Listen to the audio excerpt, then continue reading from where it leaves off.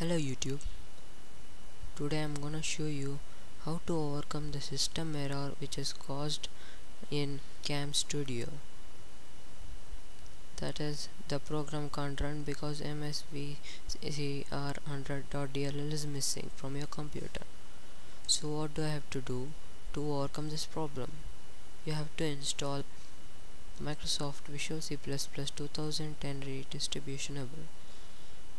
After you install this, all the problem will be solved. Just download it. I already downloaded and installed it, so I just recommend you to download Microsoft C++,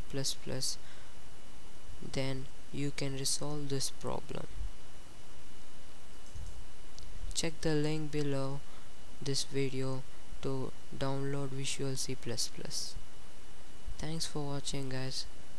See you next time. Bye.